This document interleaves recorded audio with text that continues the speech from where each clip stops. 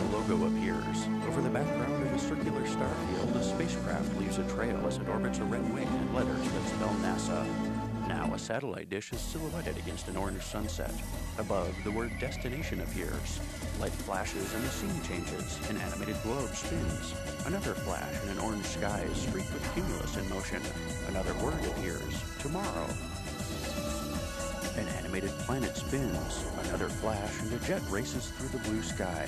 The blue sky turns to a black star field.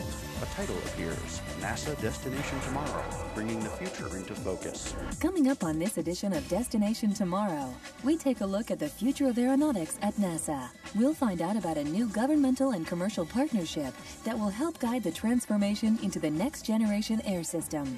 We will also find out about a unique airplane that may soon be flying on Mars. And we take a look back at several of NASA's aeronautic success stories.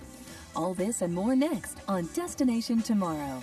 Now, a woman with long brown hair, host Kara O'Brien, stands before an airplane exhibit in an aeronautical museum. Hello everyone, I'm Kara O'Brien and welcome to this edition of Destination Tomorrow. On this episode, we'll be focusing on the role NASA plays in aeronautics research. NASA has a long and rich history of pioneering achievements. But if you ask almost anyone what NASA's mission is, virtually everyone would say something related to space. Although that's true to a certain extent, NASA is much more than just the nation's space agency. Aeronautics is also a major area of study for NASA. Although NASA's work in space has received a great deal of attention, less is known about the aeronautics research it's performed. This research has dramatically improved every aspect of air travel as we know it, from the preeminence of American military air power over the world's battlefields to the safety and reliability of general aviation and commercial passenger flights of today. Although aeronautics research is considered a mature science, there is still a great need to continue researching and developing flight for the 21st century. Important roles in aviation safety and security, modernization of the national airspace, and developments in revolutionary new vehicles are just a few areas that will undoubtedly need to be addressed in the coming years. The role for aeronautics research is particularly important when you consider that the number of passengers is expected to double in 10 years and triple in 20 years to 1.8 billion passengers. These numbers are daunting considering today's aviation system often shows signs of gridlock. Congested airports, flight delays, and unreliable service have unfortunately become commonplace. But a unique partnership between government and industry hopes to change the current situation, making air travel for the 21st century much easier, safer, and more reliable. Here's Johnny Alonso to find out more. A title reads Behind the Scenes, then old footage shows air travel. The landscape of air travel has changed dramatically since the first scheduled commercial flight took off in January of 1914. In that first year of planned flights, a whopping 1,205 passengers climbed aboard commercial aircraft. Americans soon fell in love with the idea of air travel, leading to a boom in the numbers of commercial flights. From 3 million in 1940 to 55 million in 1956 to well over 600 million today. And this number is only expected to increase in the next decade. By some estimates, there could be over 1 billion passengers in the air in the very near future. But with this increased number of flights, pressure is beginning to build on our already overburdened air infrastructure. Long lines, delayed flights, safety concerns, and a host of other issues have changed the once glamorous dream of flight into a nightmare for many flyers. With this increased number of passenger flights crowding into an already clogged airspace, it's plain to see that today's aviation system cannot meet 21st century needs. To address this problem, a unique governmental and commercial plan is being developed to create the next generation air transportation system, or NGATS. Designed by the Joint Planning and Development Office, or JPDO, this collaborative team has developed a multi-stage approach to transform the ailing aviation system. To help us understand what the JPDO hopes to accomplish, I spoke with Dr. Sherry Boroner at the National Air and Space Museum's Stephen F. Udvar-Hazy Center near Washington Dulles International Airport to find out more. Well, the NGATS is the next generation air transportation system. It's our vision for how the future of aviation and the delivery of aviation services in the country will be. So it includes everything from the changes in the airplanes that you see around you here, Sure. the way that air traffic control will be handled, even the way passengers will be processed in terminals and the kind of information that will be available to them while they're waiting for their flights or trying to find their baggage. The people who are involved in the Joint Planning and Development Office are doing their best to make the experience of actually flying pleasant. But not only that, they want to make it possible for many, many more people to take advantage of the system.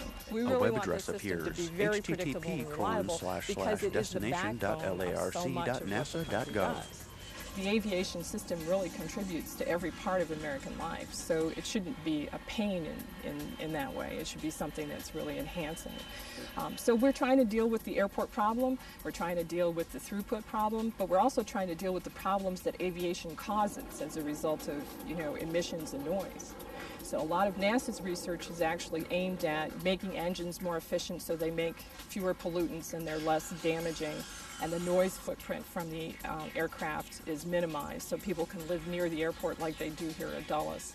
The final thing is that we want to be able to accommodate anybody's way of doing business or wanting to use the system. So that means we have to have all kinds of partners because they need to work together. They all affect the aviation system. So the FAA and NASA are involved, but also the Department of Homeland Security, the Department of Commerce, and even the Department of Defense. So what's the problem with today's system? Well, it's not that the system has problems. In fact, it's that the system is very good. And people want to use the system so much that we're running out of capacity. So if we keep doing things the way we do them now, which are very safe, we will not be able to continue to grow at the rate that people want us to. And we would like to be able to give everybody the opportunity to fly the way that they do now. If they want to go home for Thanksgiving and they want to take 25 people with them, they should be able to do it. So we have to change. When do you think this change will occur?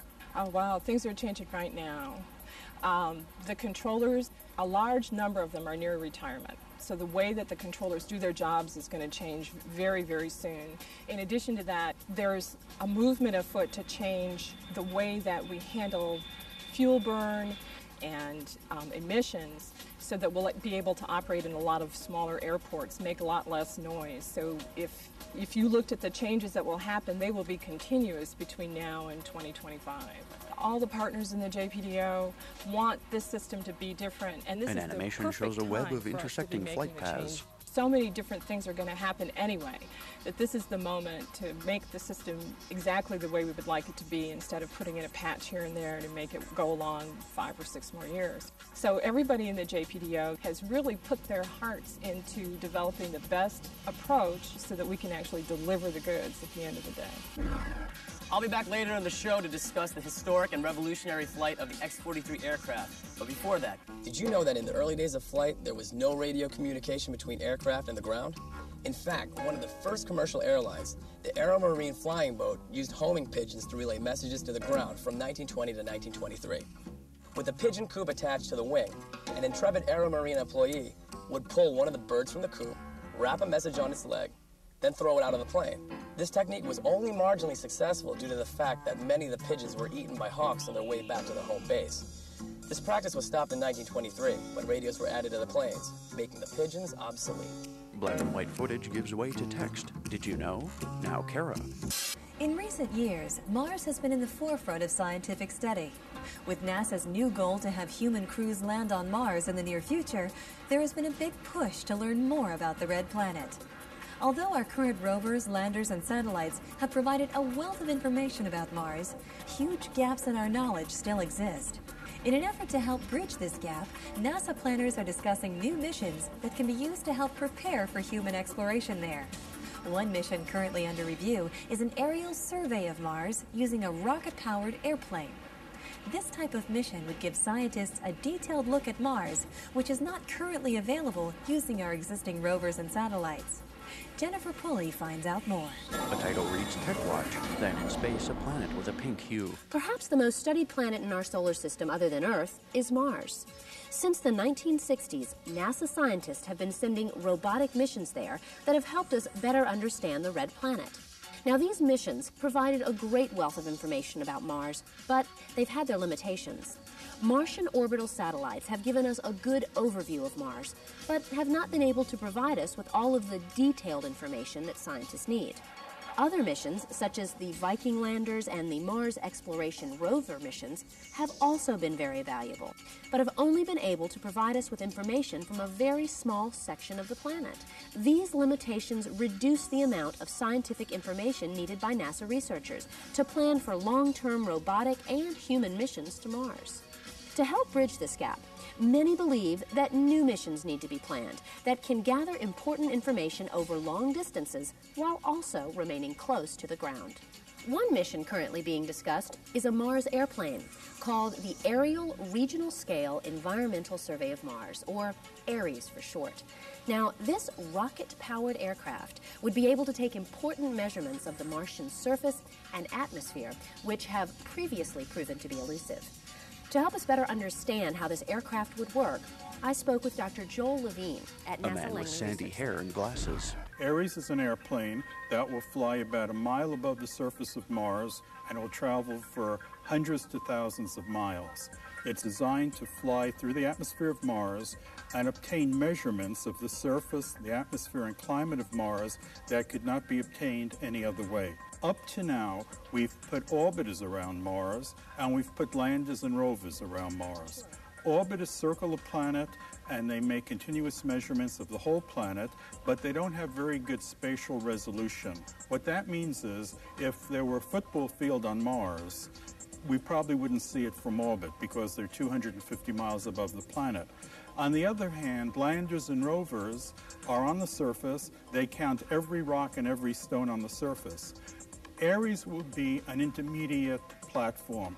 It will allow us for the first time to combine the measurements made from orbiters with the measurements made from landers. ARES is not a small airplane. ARES is like a Cessna. It has a wingspan of 22 feet and it's 16 feet long.